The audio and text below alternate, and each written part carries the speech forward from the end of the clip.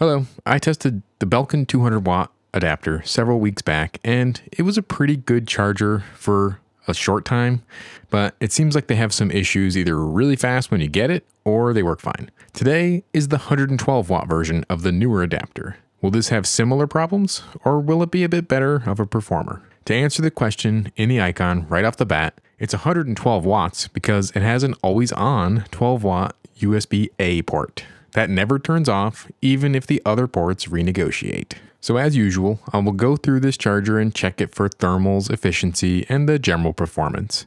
I do think it's interesting to have the extra always-on port, but did it sacrifice something to add that port? I would like it more if it was all USB-C, but can't win them all. There's an affiliate link which earns me a couple %, but costs you nothing if you buy from the same place in the description, as well as links for more information. Many thanks to my patrons and channel supporters. The detailed data is on Patreon. The Belkin 112-watt charger with 4 USB ports, 3C and 1A, is up today. This charger comes with a warranty paper, but no other information. No mention of the ports or how it distributes power. So that means we're relying on the text on the device itself for the specifications, which is fine. You probably won't be taking the instructions with you anyway. This charger has a safety listing and the 6 in a circle. The safety listing is important because this means the device went through some kind of validation testing to make sure the device will fail in a more safe manner. Doesn't mean it's better, just reduces the risk of using it. The 6 in a circle is an energy efficiency mark that states the charger meets some minimum criteria for efficiency and idle power usage. As usual, I'll be testing that. In general, the modes of operation are unique with this charger. It does lack a 12-volt mode, which is common now, but one of the ports does not renegotiate. The USB-A port stays on. The charger has uneven power sharing with more than one USB-C port used. It really seems to be made for a few lower power devices and one laptop, which is fine. It is trying to be an all-around charger for your devices for one person. When plugging it in, the idle power consumption looks good, and once some cables get plugged in, we can see that it renegotiates the USB voltage levels with plugs and unplugs of the other USB-C cables. The USB-A port is unchanged by the other ports though. You can use this with the USB-A to C cable to charge devices that are 5-volt compatible. In terms of its basic performance, the charger as an independent island looks not bad.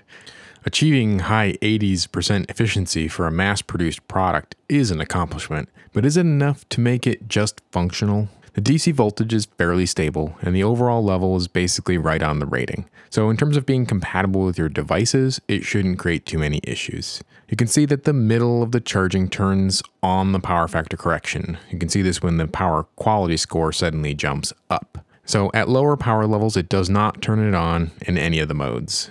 The efficiency does have a peak around 50% of the load, and so as the power level goes up, the efficiency dropping means this charger is probably being pushed a little too hard, and it's going to likely run into some issues with the next test. Thermally, this charger got hot fast and didn't really have the surface area to get the heat out. It overheated and shut down at the rated load in 30 minutes. I tested the isolation. I didn't film it. It was fine, but after the poor thermal result, it's basically over. The efficiency tells you what you need to know.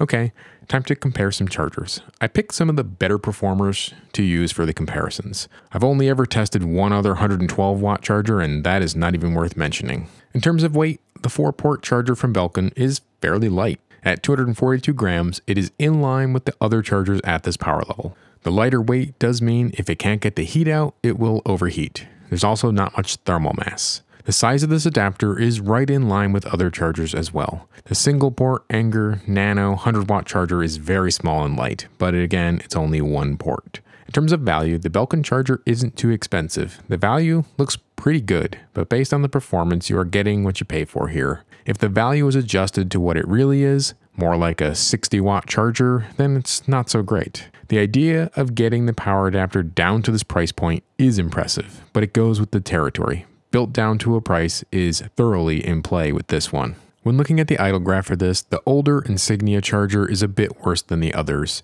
The rest are all pretty good though. Very low idle power consumption is pretty common for chargers now. they've basically all optimized to be very low power draw in an idle state. These chargers do tend to do good even in a low power state, like an active charger left plugged in but not doing anything. So no complaints about the Belkin here. The average power consumption graph shows the main issue with this charger. The chargers that have higher efficiency tend to run for longer and operate cooler. It's a small difference, but they all get hot. But being 89% efficient, the Belkin just can't keep up with the competition here. This caused the charger to shut down fairly quickly at 30 minutes of runtime before power off. The Insignia technically is more efficient, but that's a fake number because it lacks power factor correction. It's really worse. In both cases, it's a big gap to higher efficiency chargers though. There are research projects and development kits that can beat all of these, but they aren't real products you can buy.